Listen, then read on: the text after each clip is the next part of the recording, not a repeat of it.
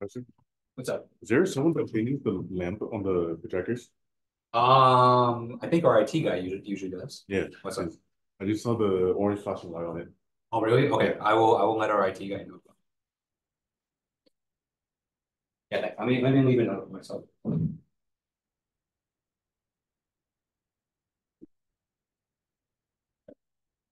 Trying to email myself. That's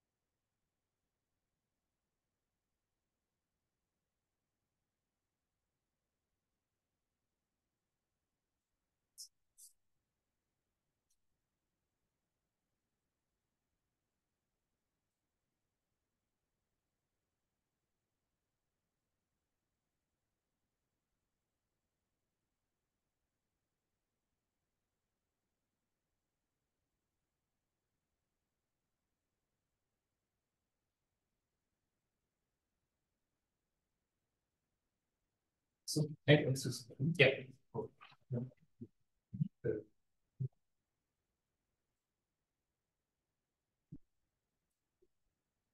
I want the, yeah, I want the model as well. Yeah. Okay, thank you.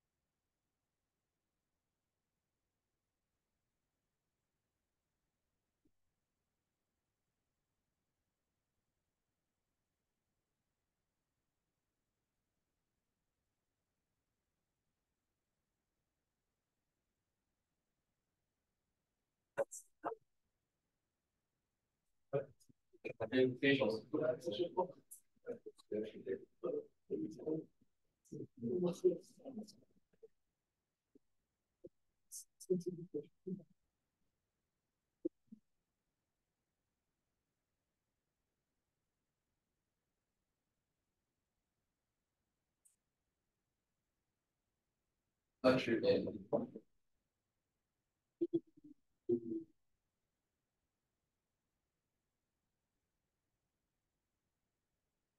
Sleep out of the way outside here. Yeah, I hope my calculations are right. I'm doing like shock flows for the sentence on the returning rate. So today's question very useful. I was like, okay, how do I do this right? Like, I don't know if my P5 diagram is accurate. Like, well, you can always ask if you check it out. I just said, but I'll ask the guy to test the job.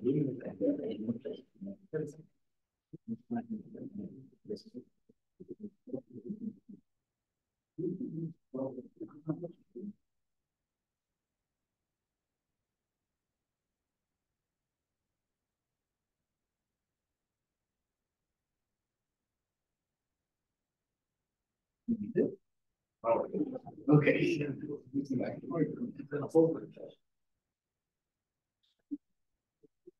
Sorry, I'm just sleepy.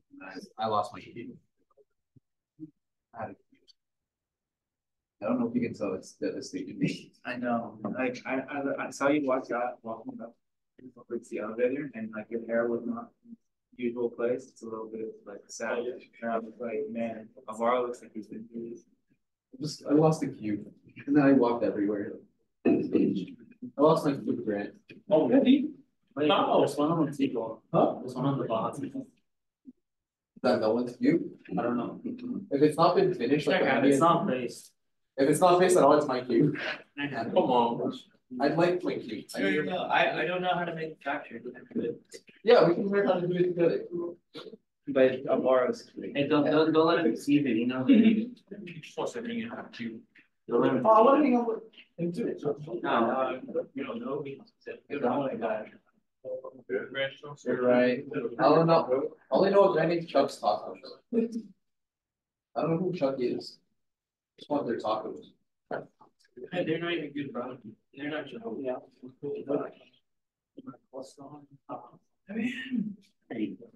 Yeah, I was about to say pants. No, sounds like that's what we're doing. Hello, Professor.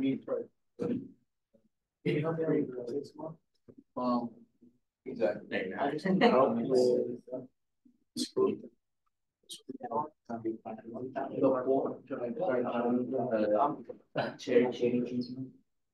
worked away from the bottom. All right, it's 5:30. Let's go and get started. All right, good afternoon, everyone. How's everyone doing? Pretty okay. I lost a Q. Q. Oh, Q. Little Q. Oh, well, hope to find it. I hope so too. All right, so today we have a lecture day. It's been a while since we've kind of done lecture. We've been doing kind of ANSYS activities, kind of full steam ahead for a while. But before we do the next activity, so the next activity is planned for next Thursday. We kind of have to cover some new information. So the subject for today's lecture are what are called shell and beam elements. So these are special element types that are really useful in some situations. So we'll be going over that today.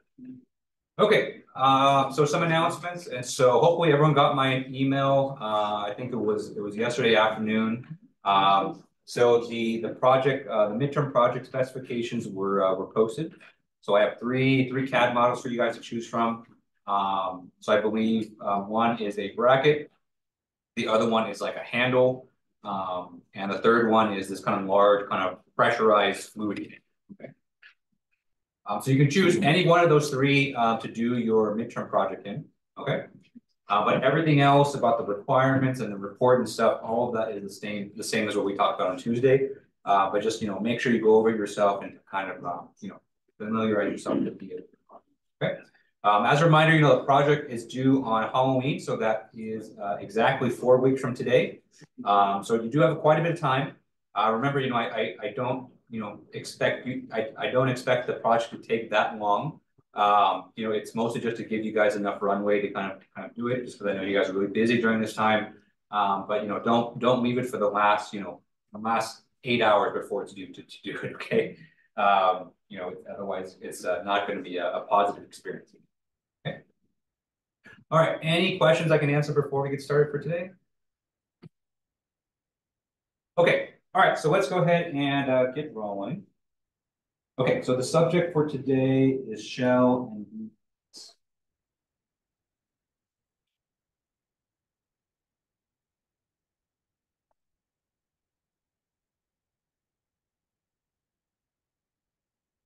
Okay. So we've been spending the last couple of weeks talking about the different types of elements that you can choose in your mesh, right? So we've gone over 2D elements, 3D elements, triangles, rectangles, tetrahedrons, hexahedrons, right? I would consider all of those to be kind of the basic element types. Another name that they have are called the solid element.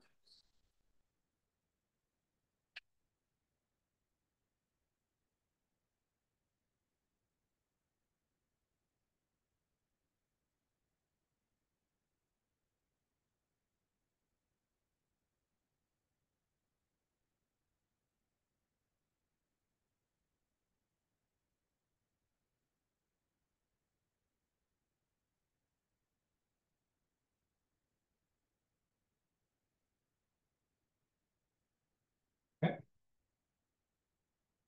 And by the way, we're kind of I'm kind of assuming that we're working in 3D at this point. So I know we kind of started this class doing 2D analysis, but from here on forward we're doing it in 3D. Okay. So the reason these are called solid element types is because they are a solid 3-dimensional ball. Okay.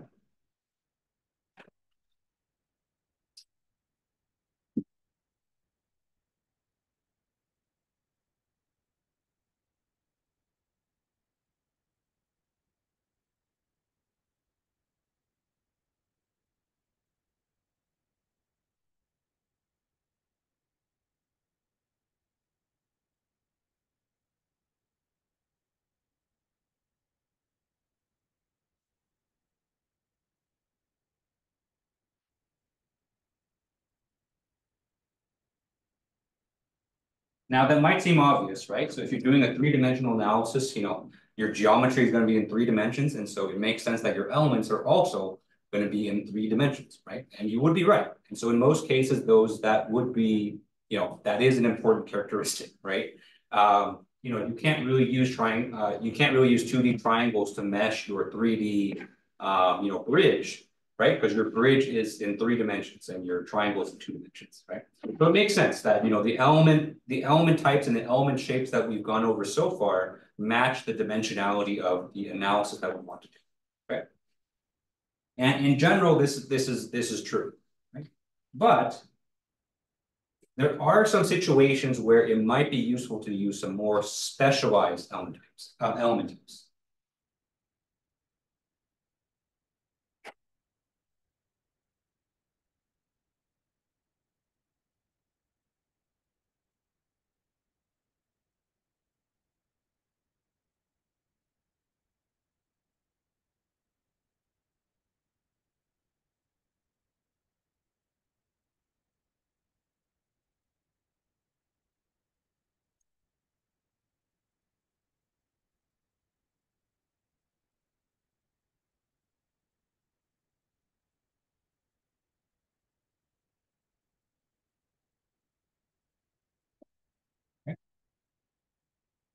Shell and beam elements are not the only special element types that you can do with your meshing, but they are by far the most useful. Okay, so let's think of what are some situations where that might be useful, right? So the element types that we have, they are 3-dimensional shapes, right? We have a 3-dimensional pyramid and a 3-dimensional brick, essentially, right? What if you have a geometry that is not as 3-dimensional as those elements? Okay. So for example, what if we have a geometry that is very thin? Okay.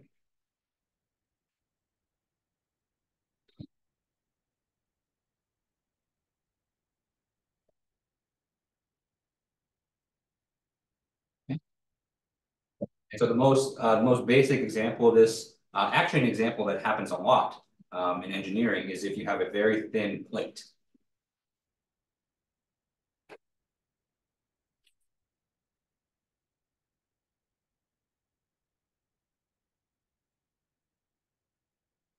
The plate may be very long and very wide in 2 dimensions.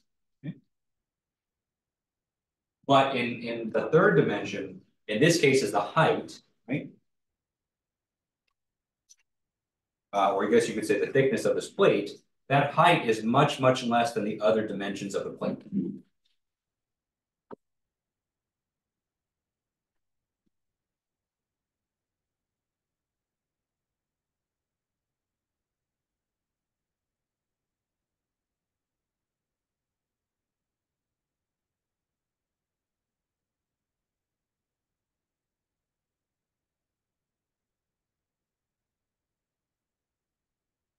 Okay. So you have a very vast difference in scales here, where you have some dimensions that are very big, and maybe some dimensions that are very, very small. Okay. Another example of a geometry type where it might be useful to use a different element is maybe you have a very slender geometry.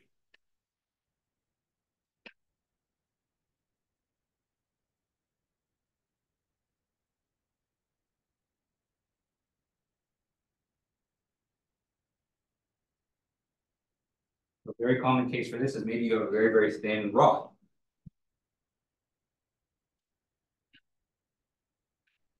Or the ugliest rod I've ever driven.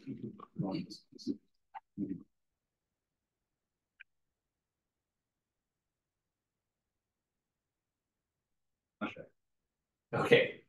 All right. So in the rod right here, we have 1 dimension in this case that's much, much bigger than all the others, right? So the length of the rod is much bigger than the other dimensions.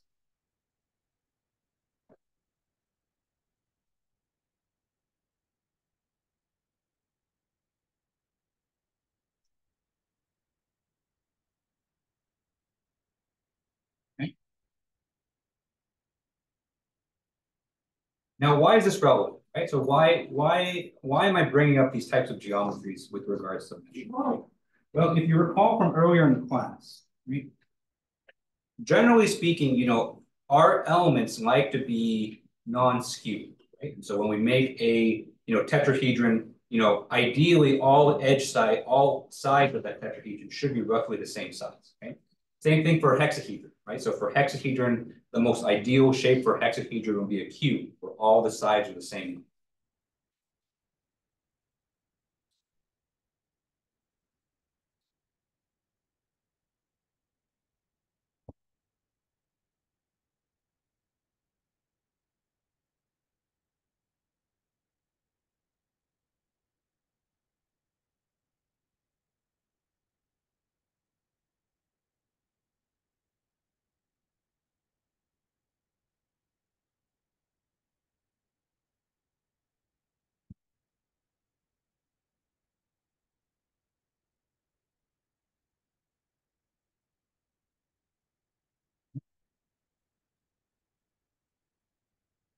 So we want to make it so that our elements have basically the same dimensions all throughout.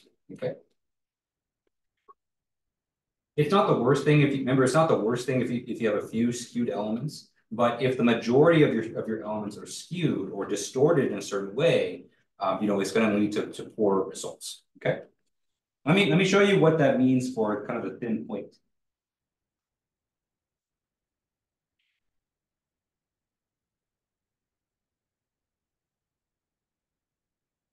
Okay, so if you have a thin plate like this, right? So one dimension is obviously going to be much smaller than the others, right? So normally, if you see a geometry like this, you may try to mesh it, according to the two large dimensions, right? So you may try to break it up something like this. So in purple here, I'm going to draw the mesh.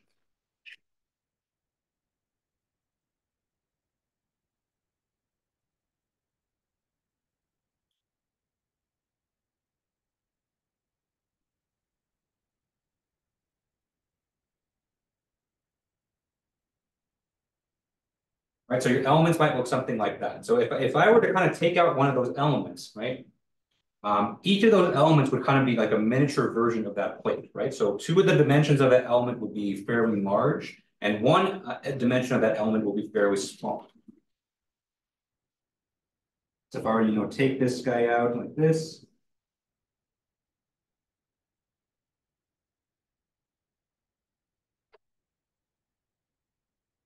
it would look something like that. Not the ugliest hexahedron in the world, but it is one that's fairly squished. Where, one dimension is much smaller than the others. Okay. And you guys will appreciate this a bit more too, now that we've kind of talked about shape functions and what they look like, right? And so when you have one dimension here that's much less than the other ones, it kind of screws up a little bit kind of your approximation with your shape functions, right? Where in this case, let's say the z direction is much smaller, right? That's going to change how your shape function behaves, just because you just don't have a lot of room in that z direction, okay?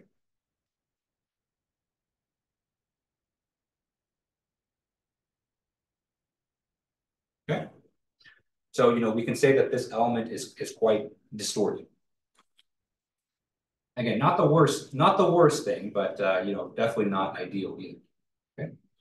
So one thing you can do, and kind of the first thought that people have is that, why don't we just make the elements small, right? So why don't we make them all cubes, where each side of the cube is the height of the plate itself, right? So why don't we kind of further divide this?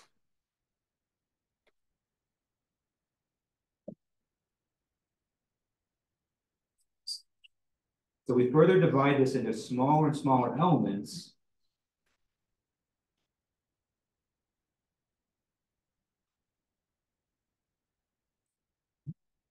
Eventually, we're going to reach a point where each element there is basically a cube. Doesn't have to be exactly a cube, but pretty cube-like.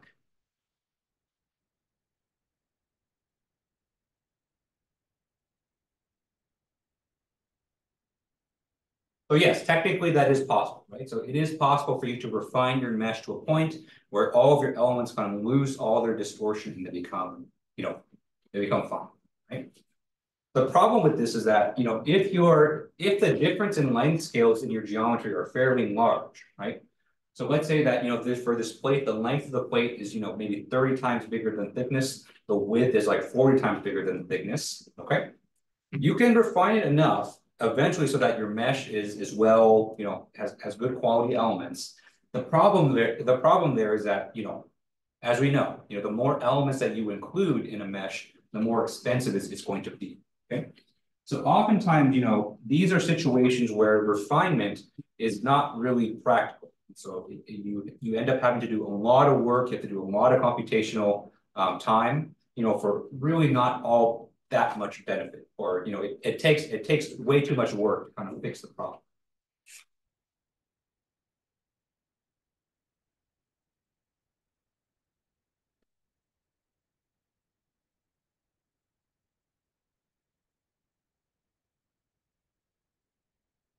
So oftentimes it's just not worth it, which is kind of a strange thing to say, right? So in a world where the availability of computing seems almost endless at this point, having a problem where just that can be solved by just refining the mesh, that seems like a very simple and elegant solution to this, but it can be very extreme, where you might be simulating a very simple plate. But you may require 40 million elements to do that. So that's probably not the best use of your computational resources. Okay. Okay. There's another problem with this as well. And so in these situations, if you look at this mesh right here, you can look at either of them, right? Even in the best case scenario, I have what's called what I usually describe as one element through thickness.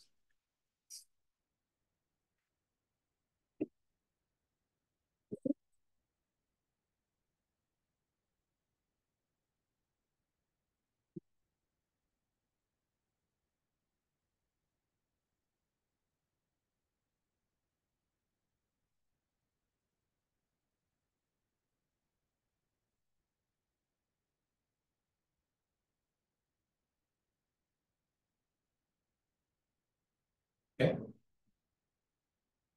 By the way, this next one is not an official metric. This is just my own kind of, we're just kind of based on my own experience simulating just, hundreds of these kinds of things, okay? So what tends to happen when you only have one element through thickness is that this can kind of throw off your results in a very interesting way. Because when you have only one element through the thickness, right? If you look at the majority of the nodes here, and so we assume, let's assume for a second that we just have a linear element, right? And so for a linear element, we only have nodes that are on the vertices of the shape, right? All of the vertices or all of the nodes of that element are sitting on the boundary of the domain.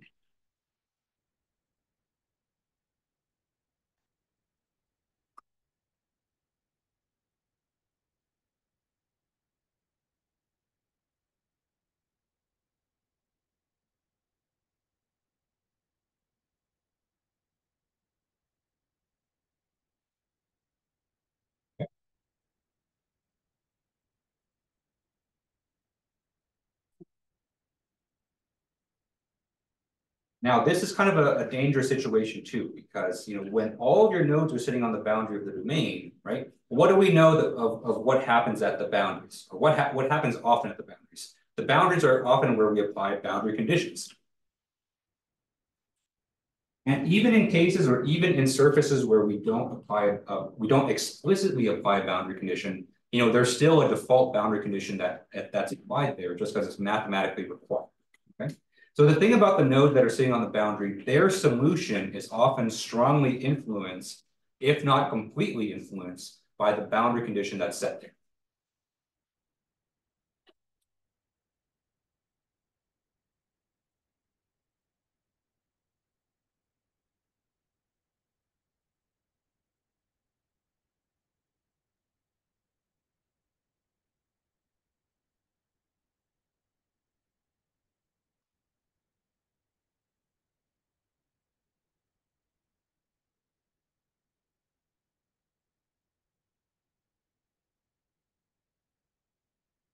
Okay.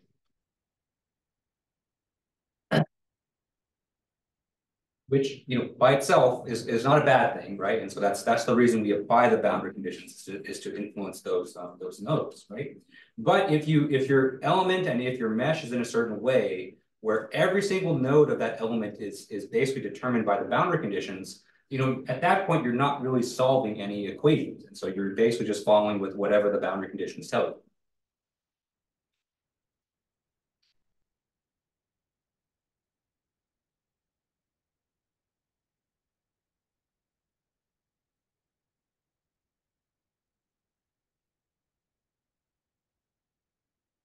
And so in order to have kind of a true kind of solution, it helps a lot to have what I call interior nodes. So you want to have nodes that are kind of in the interior of your domain.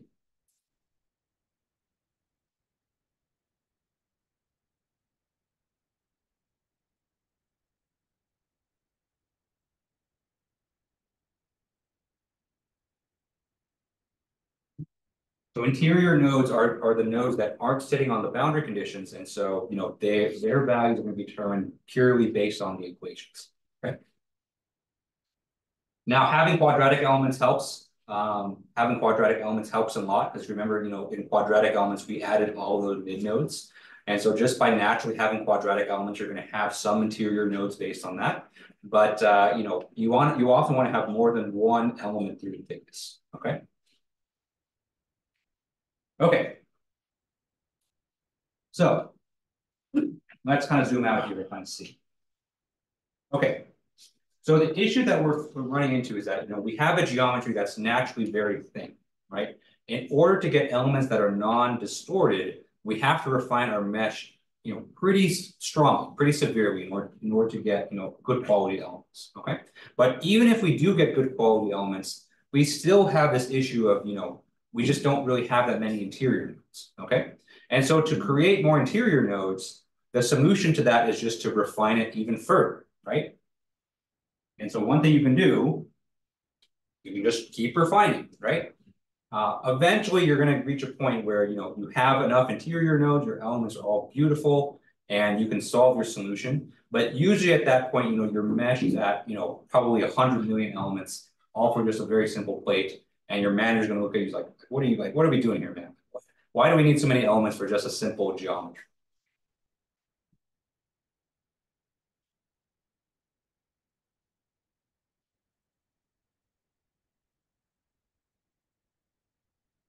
It gets out of control very, very quickly.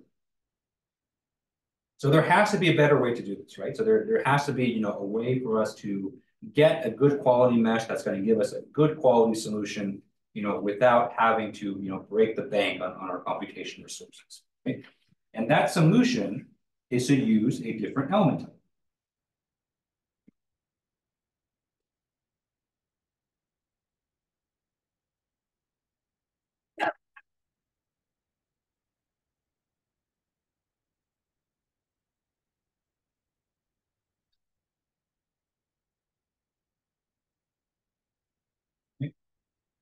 A big reason we're kind of in this mess is because we're using elements that have a solid shape, right? Hexahedrals that have to have a wall.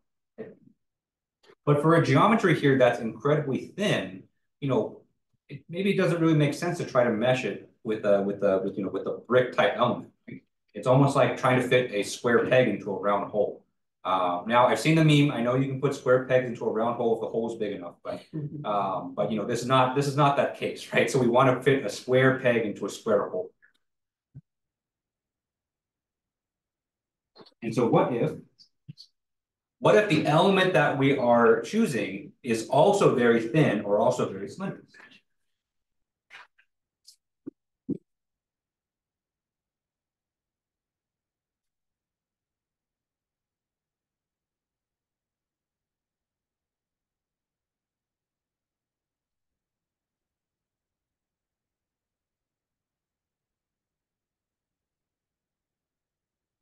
Okay.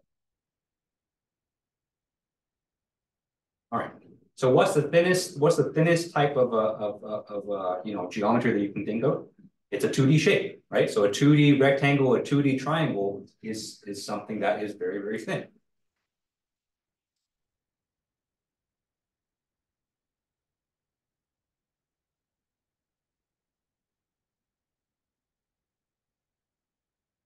Kind of the assumption is that when you have a 2D shape is that the thickness of that 2D shape is basically infinitesimally small. Okay. And then for slender geometries have one dimension that's much bigger than the others. We can say that 1D shapes are very slender.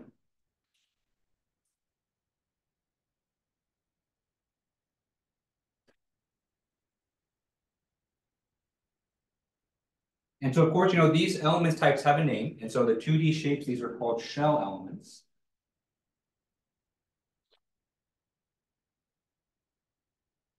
And 1D shapes are called beam elements.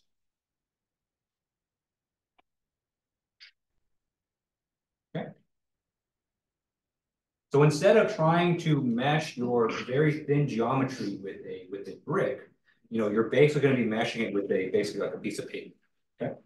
And so it looks something like this. And so if we have a kind of geometry that looks like this, very thin.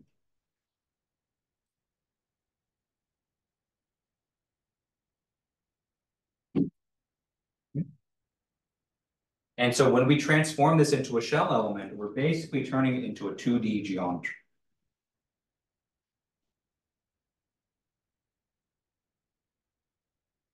And then we're essentially going to mesh it with two-dimensional shapes.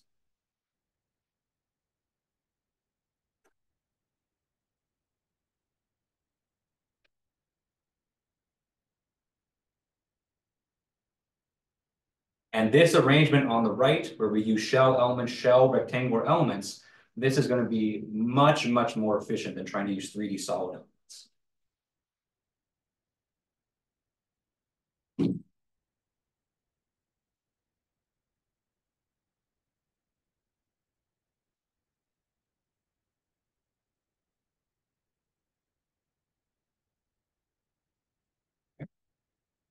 And so since we're no longer kind of burdened by that thickness dimension, we're kind of free to kind of choose our element size, much, much more efficiently in this case. And so you can basically create a mesh on that geometry without having to worry about distortion, without having to worry about elements with the thickness, because now there is no thickness, using these shell elements. So you're kind of killing, like 3 birds with 1 stone. So it's a very, very, very efficient stone that you're throwing at birds under push. All right, any questions on this so far? Okay, good.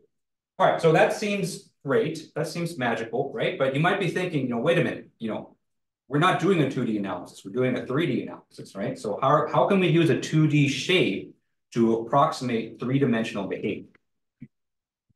So notice how I didn't call these 2D elements, right? So all the triangles and the rectangles that we covered, I think it was last week, those are strictly 2D elements, right? These aren't 2D elements, these are shell elements, okay?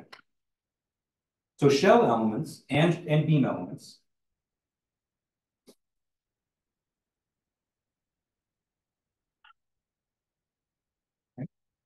shell and beam elements are special element types that are augmented in a way where they can basically simulate out of plane behavior. Okay.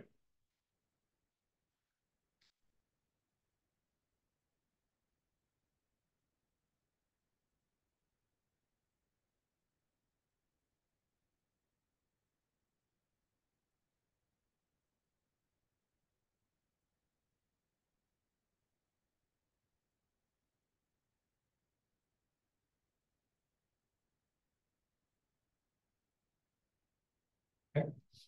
And so by out of plane behavior, I mean basically the Z direction for shells, and then for beams, it's the Y and the Z direction. Okay. Let me kind of illustrate this to you. So for a traditional 2D element, let me just draw a 2D triangle for you. Okay, so if this were just a traditional 2D triangle, if you remember the shape function that we computed using this only had X and Y.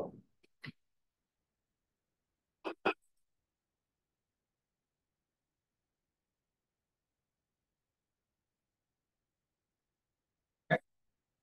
That was our shape function. There were three nodes and 3 terms, right? And so the traditional 2D triangle can only handle behavior in the in the X and Y direction.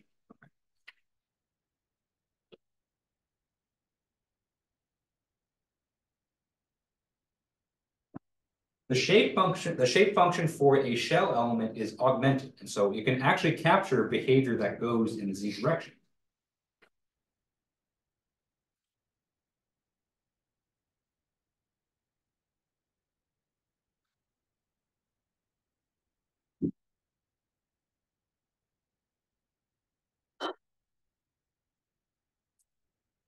Okay. And so what a shell element can do that a traditional 2D element cannot is that it can actually bend out of plane. Okay. And so for a traditional 2D element, you know, if this were kind of a traditional 2D element, it would be stuck within this plane, right? But for a shell element, and this is kind of really, really hard to draw, right? So for a shell element, you know, if this were kind of the plane, right? And we're going to draw this triangle right here, right? The shell element can actually come out of the plane. So what I mean by that is, you know, maybe you're applying a moment in that direction, right?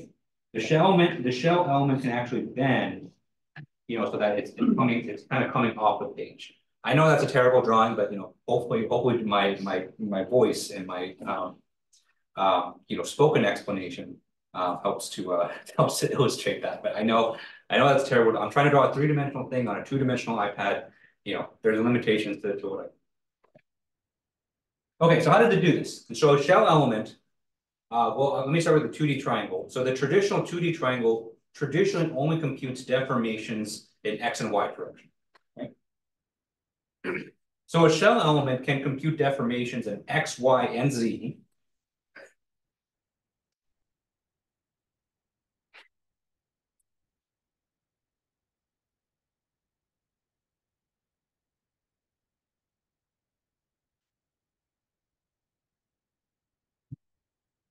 So the shell element is basically augmented with extra nodes so that it can actually do that, right? So there's enough nodes there to support those degrees of freedom. Okay.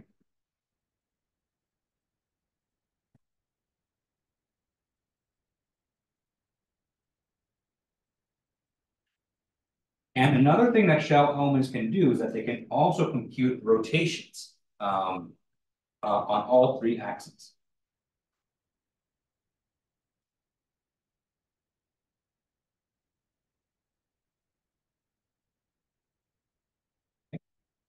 So a rotation is basically the orientation of that shell element in that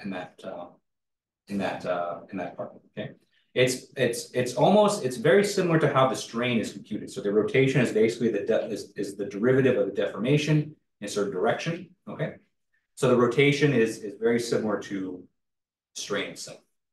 Okay, so you know if you compare it, you know, element to element, right? A shell element is computing a lot more per element than a traditional triangle. So, you know, on a per element basis, shell elements are going to be more expensive.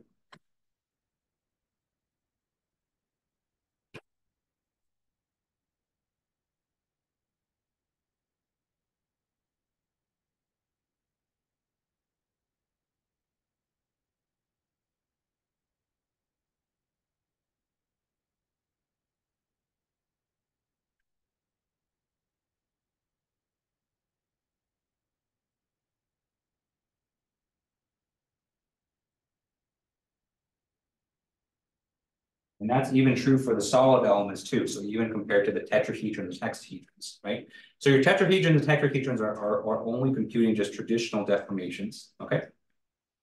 But because your shell element, it can compute things in the out of plane motion, but it technically doesn't have any nodes in that direction. And so in order to compensate for that, it has to compute kind of these extra quantities, okay? So on a per element basis, you know, shell elements are computing more. But what you gain from this is that, you know, you gain a lot of cost back because you know, usually you're going to use shell elements in a situation where, you know, if you were to use solid elements, it would require a lot more elements. Okay. Okay. So that's what shell and beam elements are in a nutshell. And, you know, that's kind of the reason that we do this. So whenever you have geometries that have these thin or slender features, you know, it's always a good idea to consider shell and beam elements just because, you know, if you were to try to do it with solid elements, it would be challenging to say the least. Okay, any questions on this? Okay, good. All right, another issue that I want to bring up is the kind of the issue of computing stresses and strains in these elements as well.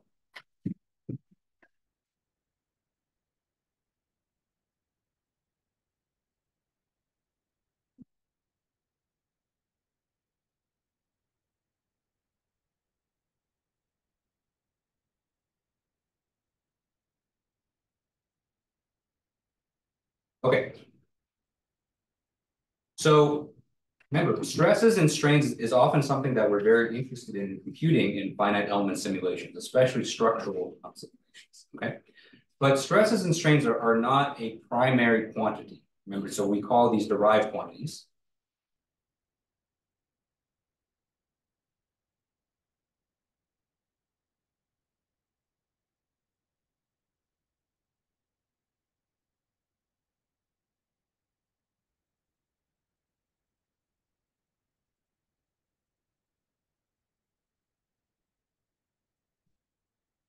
Meaning that, in order to compute them, we have to take the derivative of our primary variables. And that primary variable is our deformation.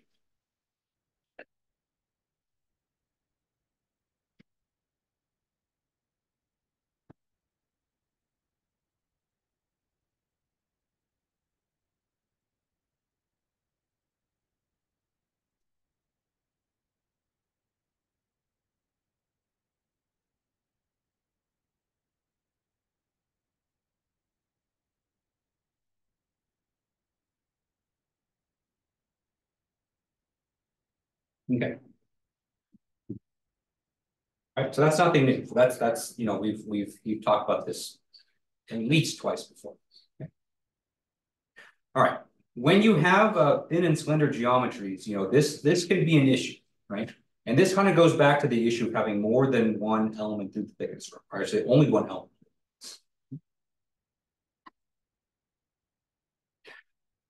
Because when you're taking derivatives, at least in a computational sense, derivatives are taken using a technique called finite differences. And so I think some of you may know what finite differences is. I think Dr. Banks uses it in his heat transfer course. But basically, the idea with finite differences is that you can compute derivatives based on the difference of in quantity between neighboring nodes.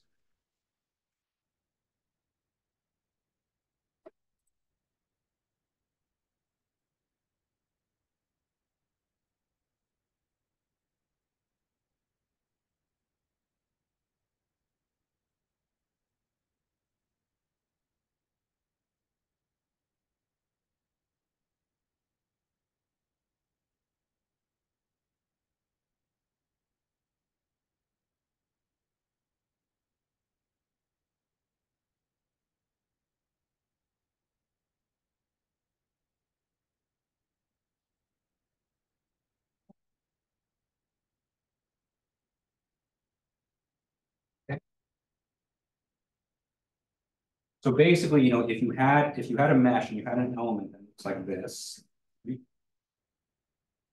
So I'm just drawing one element here. If you wanted to compute the derivative, in one certain direction on this, basically you would take the solution at node 1,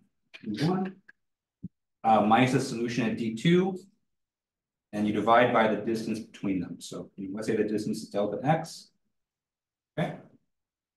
So you take D1 minus D2 divided by delta x. This is your approximation for the derivative.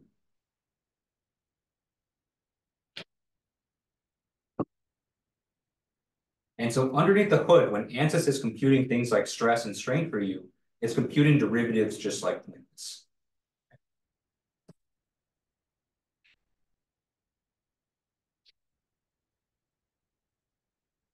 Okay. So if you have a situation where you have a very thin or slender geometry, remember we talked about that, if you were to use solid elements, the majority of your nodes are going to be sitting on the boundary.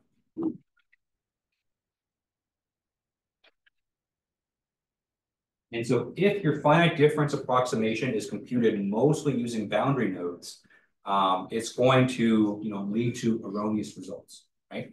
So remember what we said, boundary nodes, their values or their solutions are going to be determined basically by the boundary conditions that are set, okay?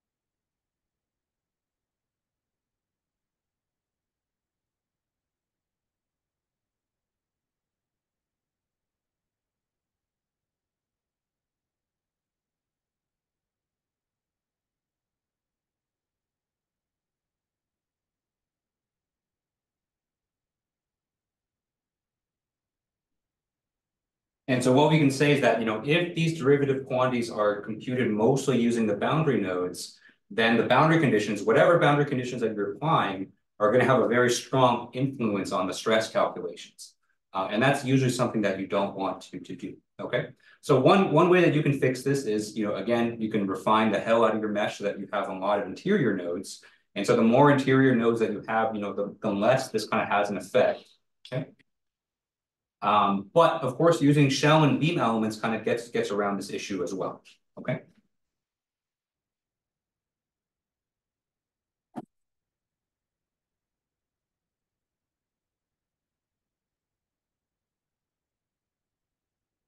And so what we can say is that but shell and beam elements are much better at computing stresses in these kind of thin and slender geometries, okay?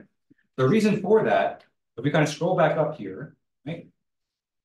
Remember that I mentioned that, these shell elements are special and that not only do they compute deformations in X and Y directions, but they also compute rotations, right? The rotation itself is actually already a derivative-based quantity.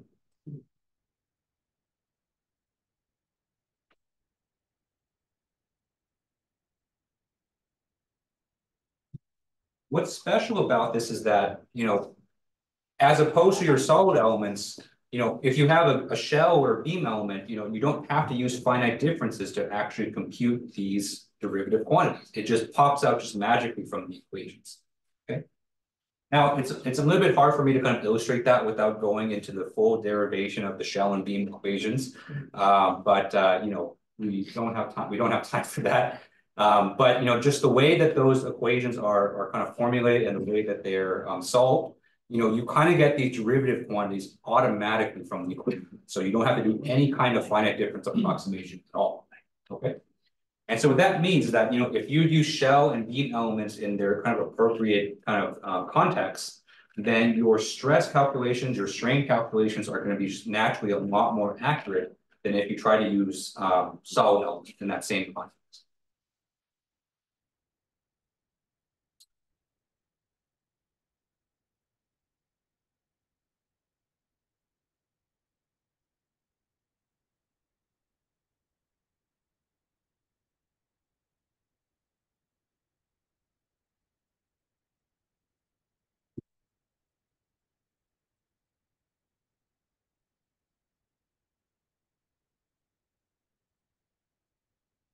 So shell and beam elements compute rotations directly straight from their equations. And so stress calculations are a lot more accurate.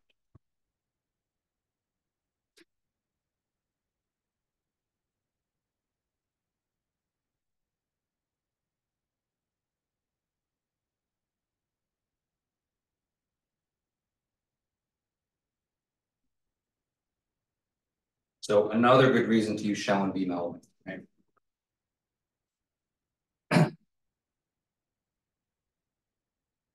All right. So basically, kind of the upside to this is that, if you're really struggling to put, a fair amount of interior nodes in your mesh, maybe you can consider using a different type of, okay?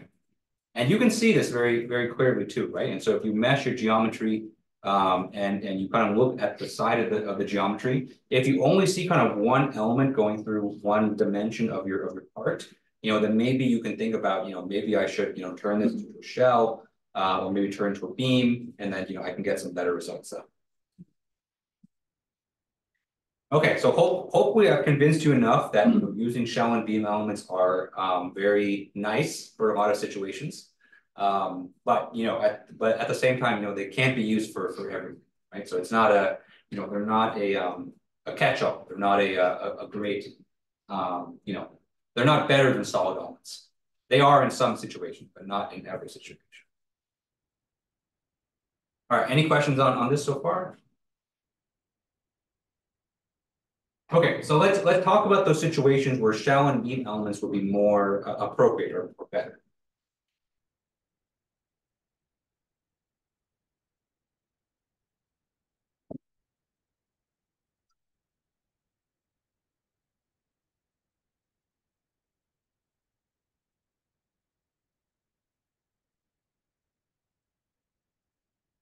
Okay.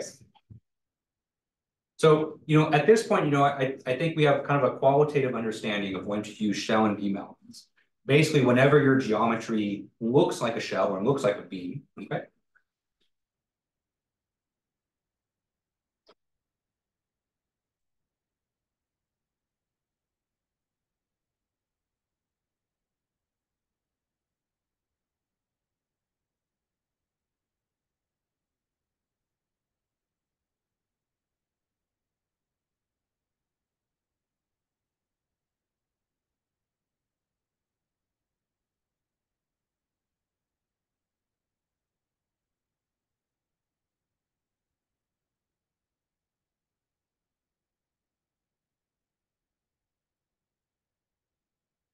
Okay.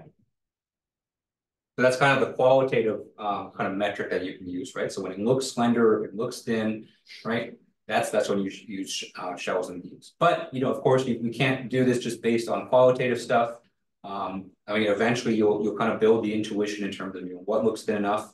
But let's put some numbers on this. Let's actually give it an example. It's hard to kind of put a hard threshold on this because everyone. If you ask, 10 different FEA analysts, they'll probably have 10 different opinions on, when it's best to use shells and beams. So I'm going to give you kind of an approximate kind of rule of thumb. This is kind of my own rule of thumb. So usually for me, when I think it's appropriate to use shell and beam elements is when one of the dimensions is one order of magnitude lower than the other dimensions in that same geometry.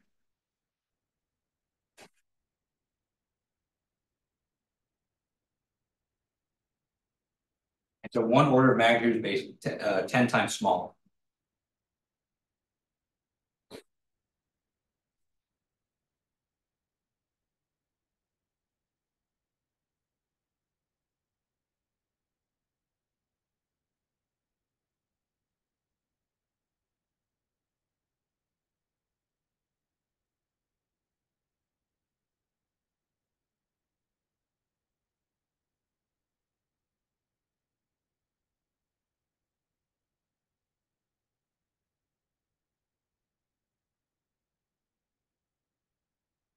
Okay. So if I were to draw this beam or this plate, it's like the 5th time drawing this today. And so if this dimension here is the depth, this dimension here is the width, this dimension here is the height. Okay. If the height were roughly about 0.1 times the depth, or maybe 0.1 times the width, that's when I would consider using shell. But again, this is not a hard cutoff, right? You're not going to find this in any textbook. No textbook will tell you kind of what a hard cutoff is. But I'm giving this to you just as kind of just to give you an idea, just to give you a sense of when to use these things. But of course, this is not this is not the end all be all number, right? And so if it's 0.11, that doesn't mean you should use solid elements, right? If it's 0.2, you could still make the argument to make shells, but I think this is kind of a good starting point. And then kind of once you start to get used to it, then you'll kind of build your own intuition. Okay. Any questions on this? Yeah. So for projects, have we ever encountered something like this? You could. Yeah. So I don't think you can apply shells for this midterm project. I haven't tried, but the geometries are the geometries I gave you they are actually quite thin, but there are some complications with the practical application with this. Okay. Yeah. But I know some people that did it for their final project last year, and it did help them out quite. Okay. All right, so that is kind of the theory, and that's kind of the motivation for using shells and beams. So let's talk about practical application now. So how do you actually use these elements? Because if you go into ANSYS right now and you kind of follow our same kind of methodology that we've been doing for the activities, there's no option to choose a shell type element. In fact, maybe there might have been some people in the class right now that were searching through ANSYS and they couldn't find it. That's because there's kind of a very special procedure to initiate kind of using shell and beam elements. So let's start with shells first.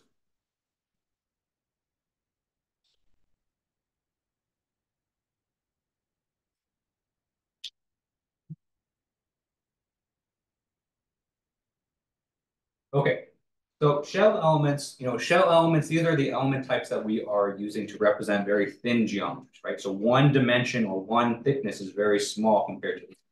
Okay? There's basically kind of two routes that you can do to kind of create shell elements. Okay?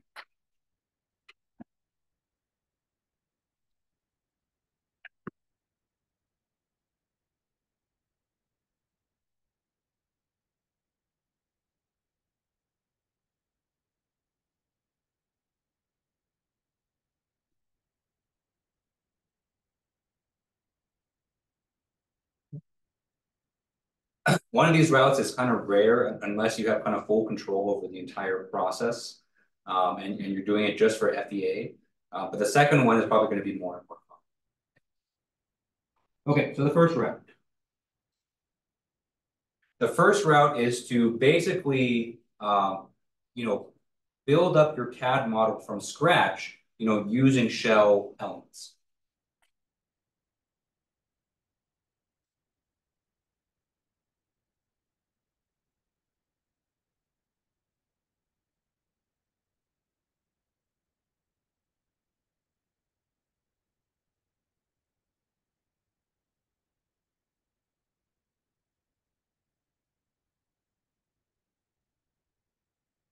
Okay.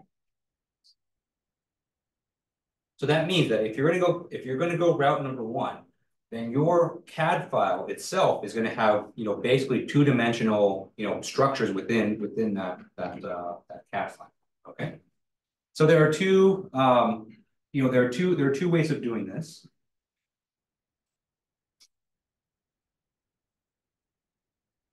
Right, so both method A and method B are going to be done directly within the CAD software itself, and so you kind of and so to use kind of path one, you kind of have to make a decision right from the beginning that you're going to use shell and you're going to use shell or beam elements. Okay.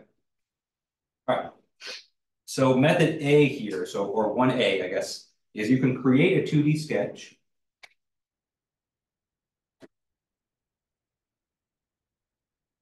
Okay. So that 2D sketch can be in SolidWorks, it can be in ANSYS Design Modeler, it can be in ANSYS Space Claim, okay?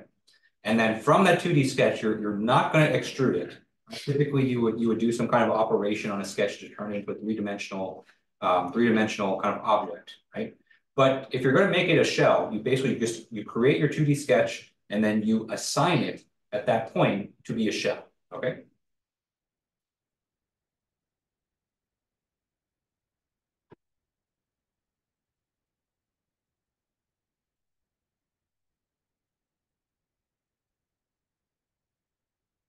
Right, and so that 2D sketch at that point is not going to have any thickness to it. It'll have an imaginary thickness that you're going to use for calculation, but it's not going to be extruded or anything. Right? That's basically what we did in activity one. Now in activity one, we didn't do a true kind of shell simulation. We limited that whole simulation to be in 2 dimensions, but that's the same idea where you would draw a sketch, you would dimension it in 2 dimensions, and then you would apply a certain filter, and then that 2D sketch becomes a shell surface. Okay. And if you create a shell surface in this way, then ANSYS will recognize it as such, and then you will be able to mesh it, using shell elements. Okay.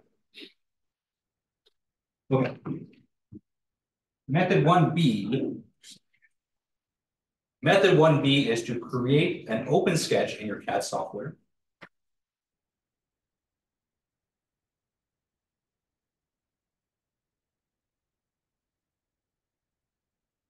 Okay.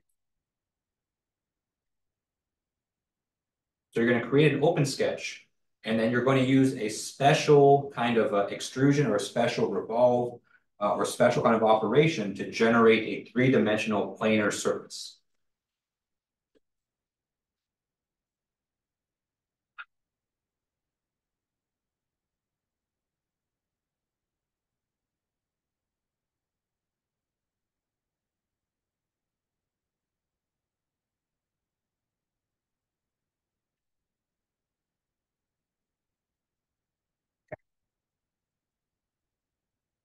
All right, so I'm not going to illustrate method 1A. Method 1A hopefully is a bit obvious, right? So you kind of just create a sketch and that becomes a shell. Okay.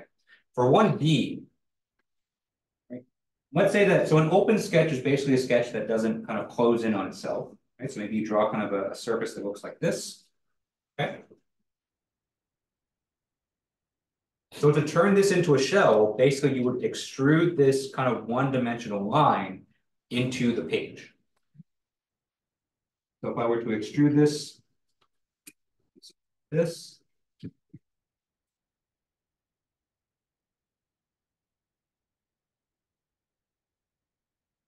so you basically have kind of a thin sheet that you generated by extruding a one-dimensional line. Okay. All right. So method 1B is really important if your shell surface is going to come into and out of the page a lot, then you can use method 1B. All right. So these are probably the most flexible ways to create a shell surface. It's also the most clean. And so if you have the power and you kind of know already based on your kind of your intuition that you want to use shells, then you can just incorporate it directly into the CAD, using 1A or 1B here. Okay. And that's probably the best way to do it if you have the ability to do so. But a lot of times, you don't have the ability to do so. Either the CAD model is going to be used for something else, and so it needs to have thickness. It needs to have it needs to have some kind of volume to it.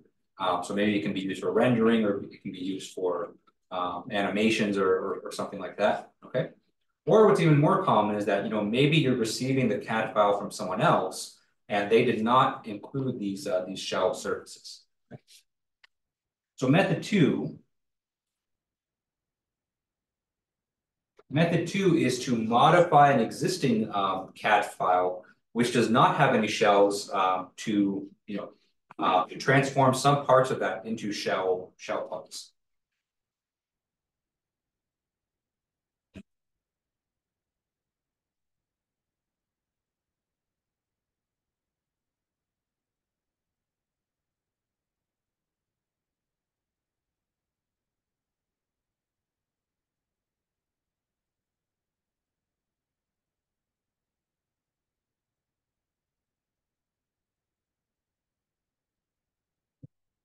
So it is possible to take an existing CAD file and transform it. It just doesn't end up being as clean sometimes. Okay, it'll work out really nicely in some cases, and so the activity that we're going to do next week, relatively clean, although there's still some kind of messiness to it that you'll see when we get there. But for some geometries this works really well. But but path number 2 is not going to work out for all geometries. Okay, and so within this category, there are 2 kind of main methods that you can use as well. Okay, so the first method, we'll call it method 2A. This is probably the one that we're going to use the most. And so this is called a mid-surface operation.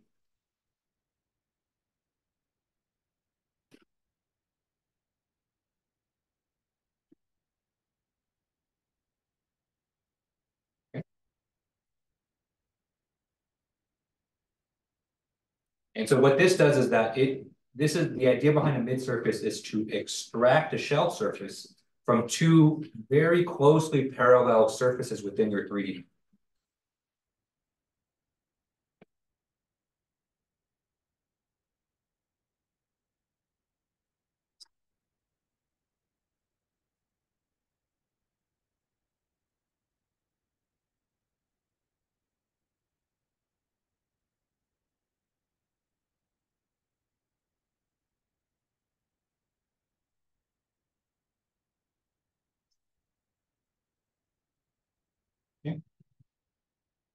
And so if you have two surfaces that are very parallel to each other, that are very close, that oftentimes is the case when you have thin features of your geometry, then you can apply a mid-surface. And basically what it does is that it creates a shell that's right in the middle of those two parallel, parallel planes.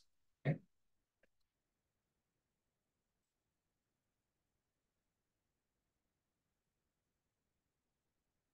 Okay. So that's the one that we're primarily going to be using the most in the activity next week. The other common option that you can use to create a shell is to use a tool called a thin/surface tool.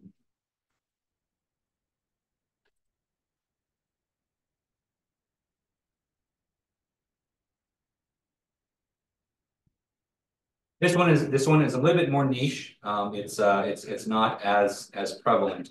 But basically, the idea between this tool is to basically extract a shell from an otherwise kind of solid object. So you basically the way I like to think about it is that you kind of apply a coating of paint on whatever part that you have, and then you just extract. And then if the paint kind of hardened and kind of formed kind of very thin shell, that would be kind of your shell surface.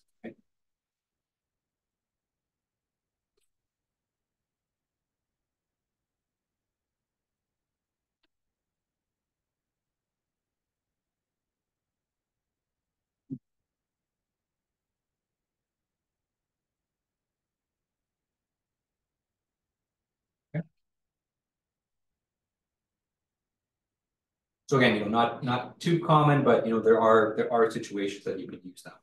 Okay? And it's pretty cool when you can use it because it's like almost like you're kind of extracting kind of the exoskeleton of your object. Okay? If you're into insects or reptiles, it's like it's like your part kind of shed its skin, and then that's the skin that they're analyzed.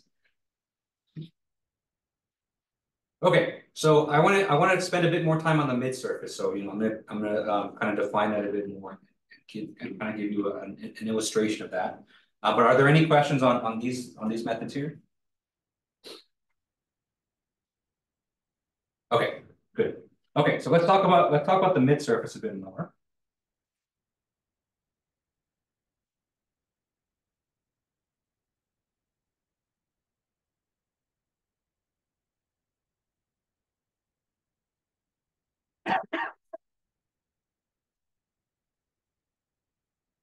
Okay, so the idea with the mid-surface operation, in order to use it, you have to identify two parallel surfaces in your model that are very closely, located very close to each other.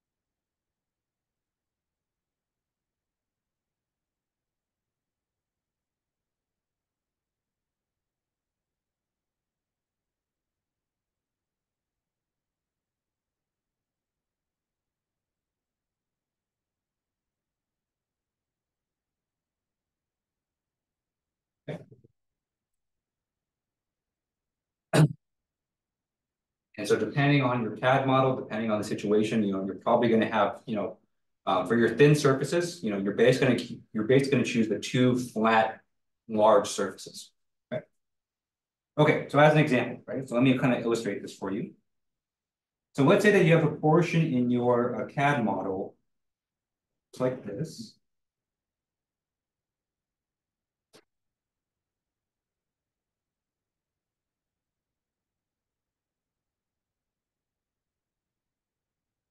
So you have a geometry here that's relatively thin, okay? And if you look at these two surfaces, right? So one surface is going to be this one right here. So this is surface one, okay? Surface one is going to be parallel and very close to the surface behind it. So of course, with the weakness of drawing three-dimensional objects in 2 dimensions, you can't see what's behind it, right? But imagine that there's another surface, okay, which is just simply the other side of this plate, which is surface two, okay? So surface one and surface two are parallel to each other, and they're very, very close.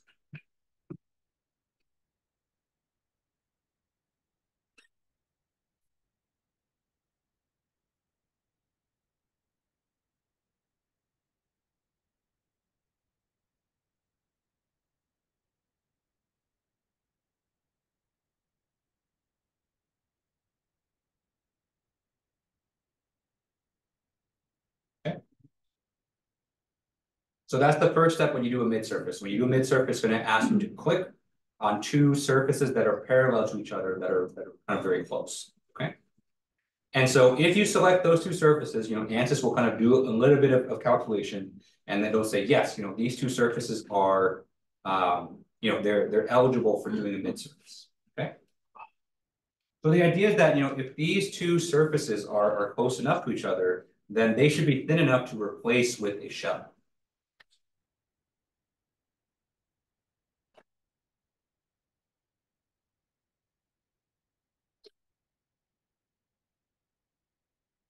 And that's exactly what ANSYS is going to do. It's going to take your part here, which has two surfaces that are very parallel to each other. They're the exact same shape, and then we're going to replace it with the shell.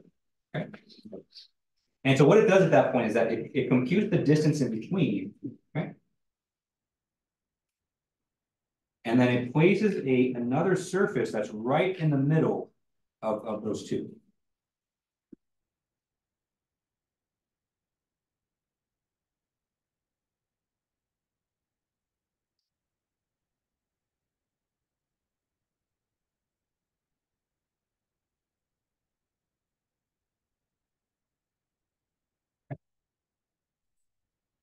And so it's literally kind of halfway in between the two planes. Okay. Okay. And so if ANSYS is able to do this, and so it's able to kind of put a plane right in the middle, and it doesn't touch any of the other surfaces, then you can choose to execute the mid surface then. Okay. And so at this point, ANSYS will kind of show you what it's going to do. So it's going to show you the two surfaces 1 and 2 that's going to delete, and then it's going to show you the mid surface plane that is going to replace it.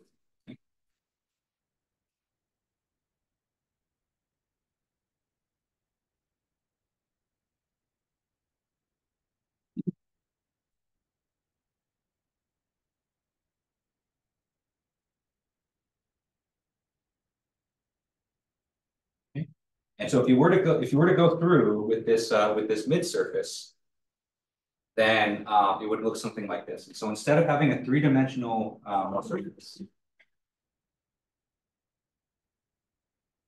you would just have a thin sheet here that replaced. And so this thin sheet now is now a shell. And when you go to ANSYS and mesh it, it'll be meshed with kind of special shell elements.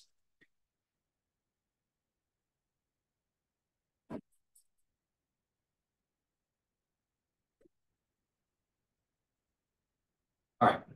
So mid-surface is very convenient for some cases. And so for geometries that have kind of very long parallel planar surfaces, you can replace it with shells, okay? The caveat with using mid-surfaces, and I think the temptation with this is that, if you go back and do your project, there are surfaces on there that look like they can be shells. Now, I haven't tested it, so I don't know if it's going to work or not. But generally speaking, a mid-surface only works if the distance in between the two surfaces is constant throughout the entire mid-surface operation.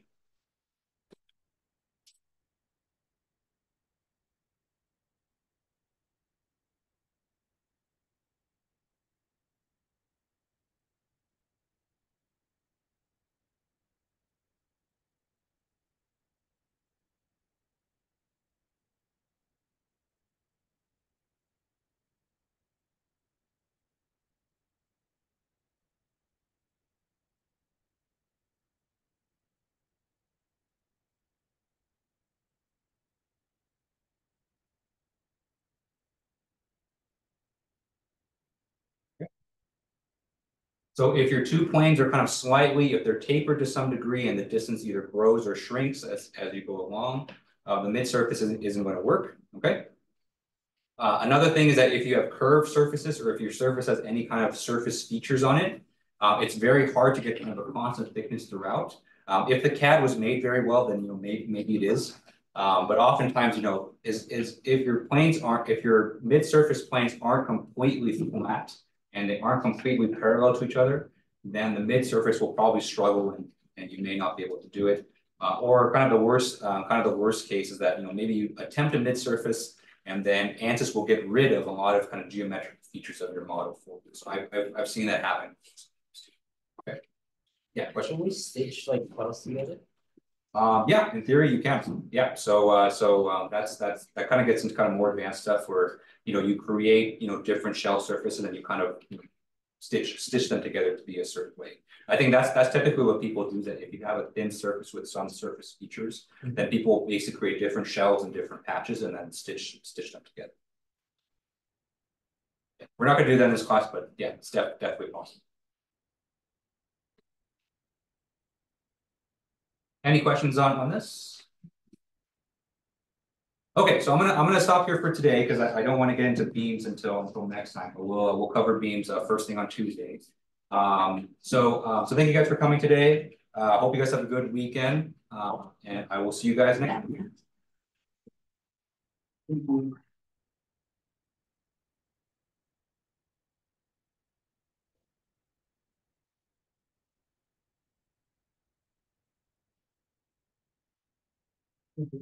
Yeah. Thank you for having me.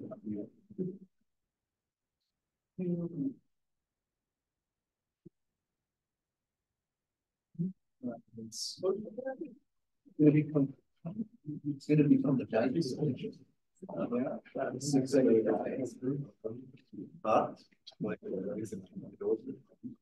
you want to study for? No, I'm not studying. Are you guessing? I'm studying Monday, yeah? Yeah. Study after class. Oh, so you're just. Yeah, I'm studying. I told you my cheat sheet. I haven't put you got. You don't give me like hints for. This is going what you're talking about. Hasn't answered it. I'm gonna look this. If you can get 100% on it,